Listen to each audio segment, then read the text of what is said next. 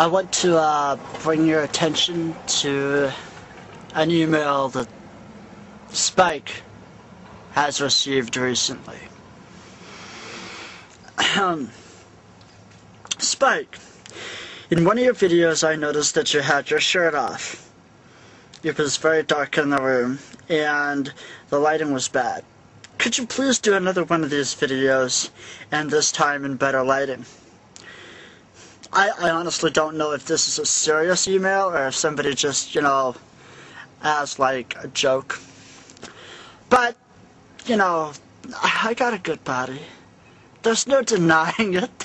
I might be a little flabby around the middle, but hey, other than that, I got a pretty damn good body. Let's face it. So, if the ladies and some of the queens want to see some more of the Spike, some more Spike, okay, very well then. No, Spike is not a tough guy. Spike is just your average white guy who's pretty pale, and when I go to Arizona I'm gonna get a tan, and I am not that big. But hey, if the ladies want it, the ladies got it. Okay, that was fun. Now, on a more serious note, one of the things that I've noticed on YouTube and the media, just general entertainment, is how so many people seem to be ashamed of their bodies.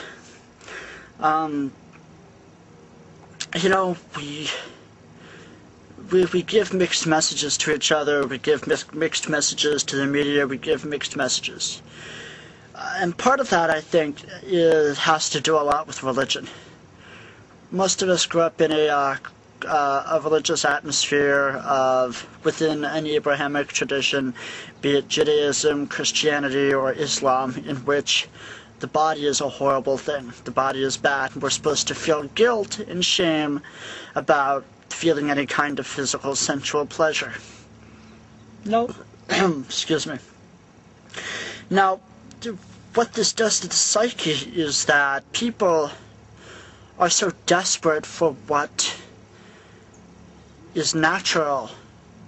I mean, it's natural for people to want to touch, want to hold each other, want to hug each other, want to be with each other. It's natural, perfectly natural. It's natural for a guy or a girl after a certain age to be sexually attracted to somebody else and want to make love. Perfectly natural. Well, we live in a society where we're supposed to suppress our feelings, repress our feelings. We're supposed to sit there and say, oh, this is horrible and this is wrong. Oh. Well, it's kind of ridiculous, because human beings, we're animals. We, to a great extent, if I see a gorgeous woman, or if I see even an average looking woman, and I look at her and I think, wow, she's good looking. I mean, I have female friends who, if they were single and actually, made an invitation, I wouldn't say no, that's for sure. And that's natural. There's no shame attached to that. There's nothing attached to that that's shameful or guilty. And what we need to do in our society is start looking at love and start accepting love and sex as much as we do the violence within our society.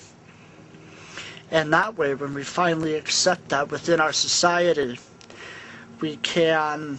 I'm sorry, I've got a couple of people over there looking at me. I'm like right along a trail. They're like, what are you doing? I'm making a porno. Wanna watch? Okay, anyway. It's like, for example, breasts. You can go on YouTube and see people beating the crap out of each other. You can see people hurting each other in serious agony and pain and torture. You turn on the TV, you play video games, you do all this kind of stuff, you can see somebody getting hurt. And society goes, who cares? But the second somebody bears a breast or shows a nut or something like that, it's, oh, we're so offended, we're so freaked out, oh. What is that, you know? I mean, to me, if I see two people in the park kissing, whether it be, you know, a guy and a girl, or two guys, or two girls, or whatever, you know, no matter what their age, race, gender, you know, anything like that, I think, wow, that's so, you know, that's so brave in our society to do that. And it's so good that you're showing positive, loving affection.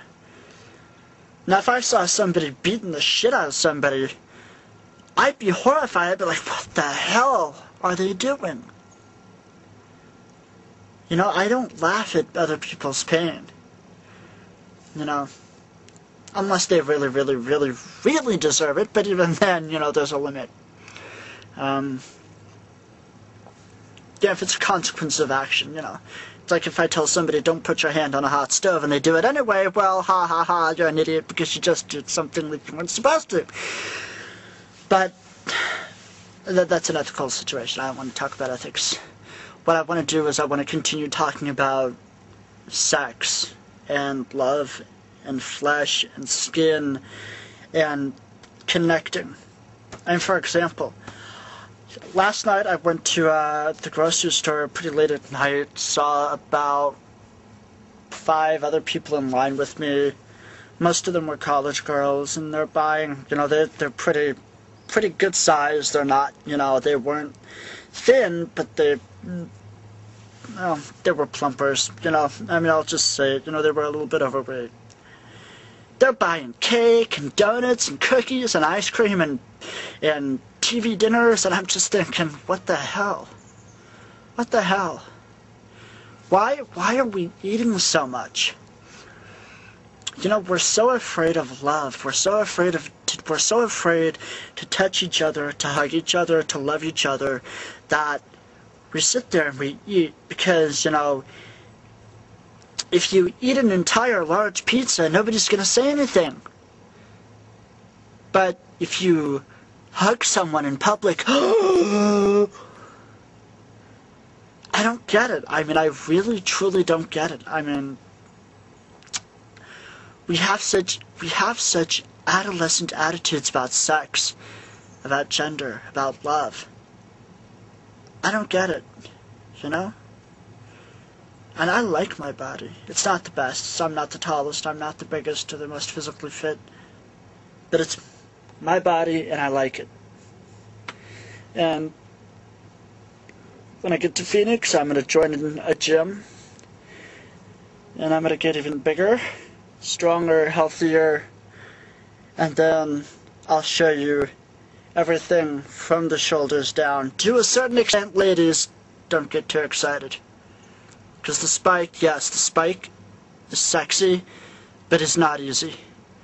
So, just remember that.